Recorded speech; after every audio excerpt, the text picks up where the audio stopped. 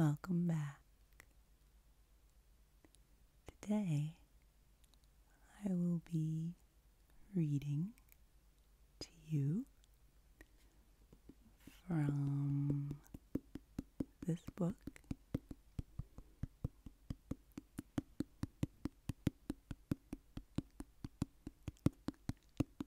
It is called Birds That Every Child Should Know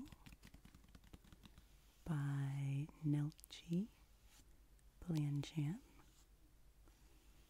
This book was published in 1909, and I have been reading chapters of this book on my channel since I started. I got this book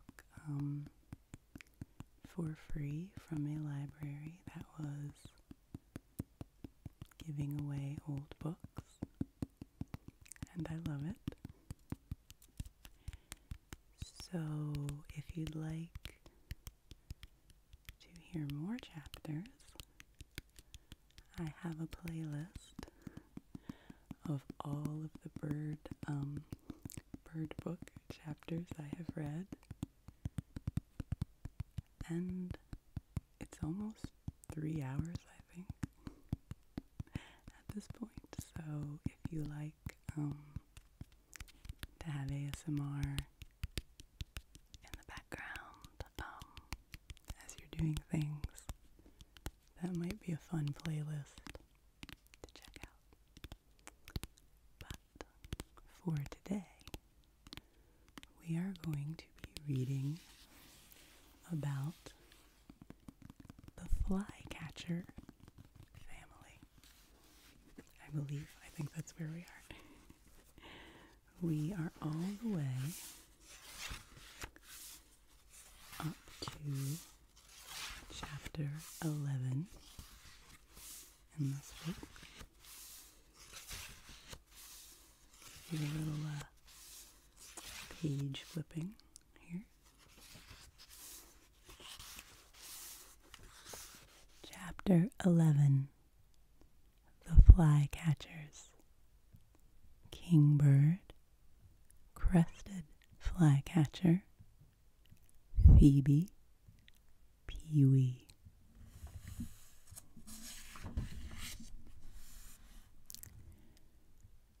When you see a dusky bird, smaller than a robin, lighter gray underneath than on its sooty brown back, with a well-rounded, erect head set on a short, thick neck, you may safely guess it is one of the flycatchers. If the bird has a white band across the end of its tail, it is probably the fearless kingbird. If the feathers on top of its head look as if they had been brushed the wrong way into a pointed crest, moreover, if some chestnut color shows in its tail when spread, and its pearly gray breast shades into yellow underneath, you are looking at the noisy, wild Irishman of birddom, the crested flycatcher. Confiding Phoebe wears the plainest of dull clothes, with a still darker, dusky crown cap and a line of white on her outer tail feathers. She and the plaintive wood Pee-wee, who has 2 indistinct whitish bars across her extra long wings, are scarcely larger than an English sparrow, while the least flycatcher, as you may suppose, is the smallest member of the tribe to leave the tropics and spend the summer with us. Male and female members of this family wear similar clothes, fortunately for every child who tries to identify them. You can tell a flycatcher at sight by the way he collects his dinner. Perhaps he will be sitting quietly on the limb of a tree or on a fence as if dreaming, when suddenly off he dashes into the air, clicks his broad bill sharply over a winged insect, flutters an instant, then wheels about and returns to his favorite perch to wait for the next course to fly by. He may describe 50 such loops in midair and make as many fatal snapshots before his hunger is satisfied. A swallow or a swift would keep constantly on the wing. A vireo would hunt leisurely among the foliage. A warbler would restlessly flit about the tree, hunting for its dinner among the leaves. But the dignified, dexterous flycatcher, like a hawk, waits patiently on his lookout for a dinner to fly toward him. All things come to him who waits, he firmly believes. None of the family is musically gifted, but all make a more or less pleasing noise. Flycatchers are solitary, sedentary birds, never being found in flocks, but when mated, they are devoted home lovers. We are apt to think of tropical birds as very gaily feathered, but certainly many that come from warmer climates to spend the summer with us are less conspicuous than Quakers.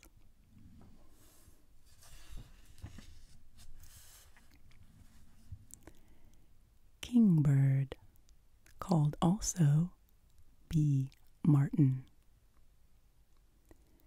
In spite of his scientific name, which has branded him the tyrant of tyrants, the kingbird is by no means a bully.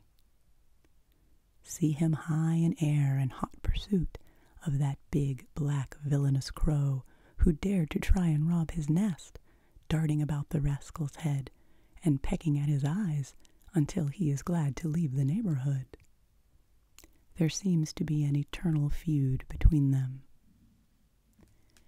Even the marauding hawk that strikes terror to every other feathered breast will be driven off by the plucky little kingbird. But surely a courageous home defender is no tyrant. A kingbird doesn't like the scolding catbird for a neighbor, or the teasing blue jay, or the meddlesome English sparrow. But he simply gives them a wide berth. He is no Don Quixote, ready to fight from mere bravado. Tyrannus, tyrannus is a libel. For years he has been called the bee martin, and some scientific men in Washington determined to learn if that name is deserved. So they collected over 200 kingbirds from different parts of the country, examined their stomachs, and found bees, mostly drones, in only 14. The bird is too keen-sighted and clever to snap up knowingly a bee with a sting attached, you may be sure. But occasionally he makes a mistake when, don't you believe, he is more sorry for it than the beekeeper. He destroys so many robber flies, a pest of the hives, that the intelligent apiarist, who keeps bees in his orchard to fertilize the blossoms, always likes to see a pair of kingbirds nesting in one of his fruit trees.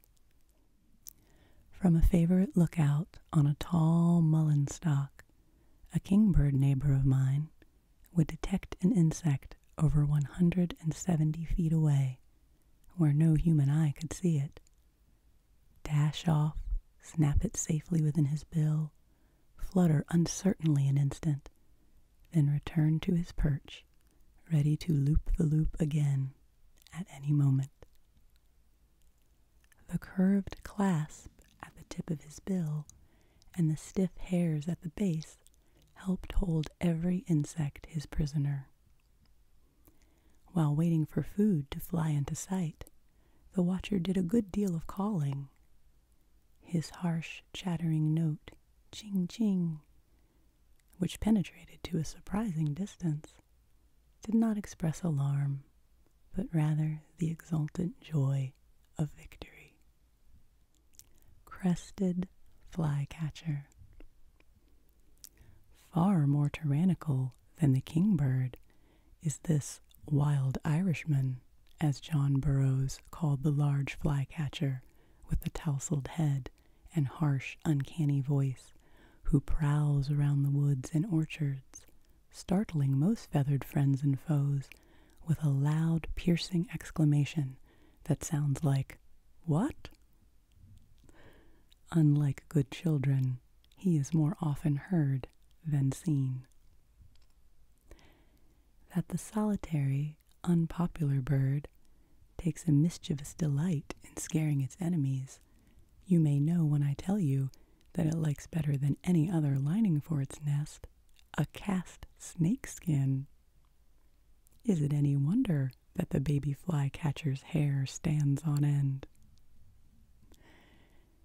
If the great crest cannot find the skin of a snake to coil around her eggs or to hang out of the nest, she may use onion skins or oiled paper or even fish scales.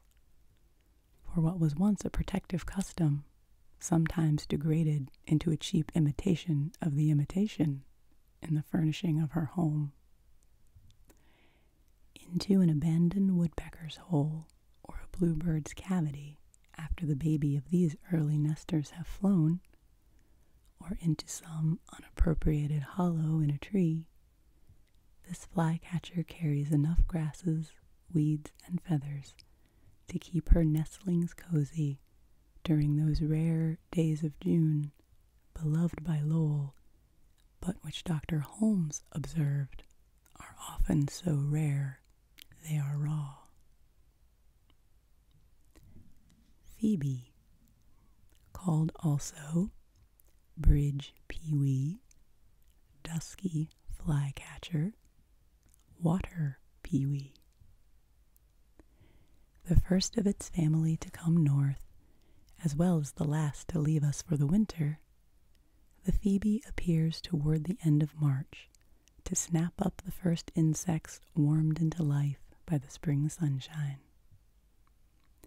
Grackles in the evergreens, redwings in the swampy meadows, bluebirds in the orchard may assure us that summer is on the way, but the homely, confiding phoebe who comes close about our houses and barns brings the good news home to us every hour.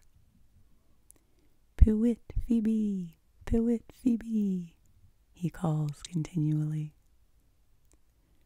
As he perches on the peak of a building or other point of vantage, notice how vigorously he wags his tail when he calls and turns his head this way and that to keep an eye in all directions lest a bite should fly by him unawares. Presently a mate comes from somewhere south of the Carolinas, where she has passed the winter.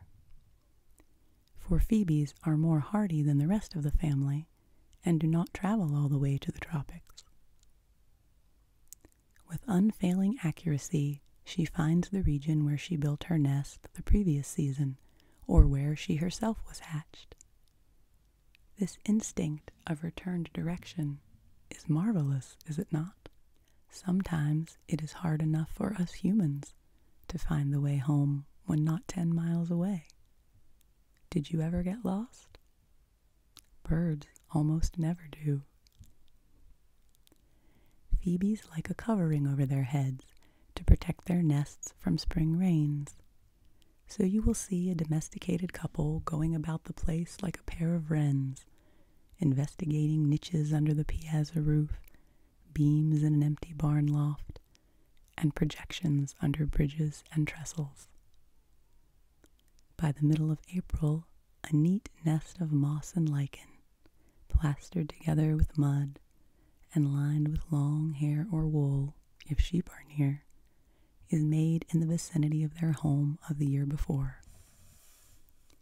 The nursery is exquisitely fashioned, one of the best pieces of bird architecture you are likely to find. Some over-thrifty housekeepers, nevertheless, tear down nests from their piazzas because the poor little phoebes are so afflicted with lice that they are considered objectionable neighbors. Many wild birds, like chickens, have their lifeblood drawn by these minute pests.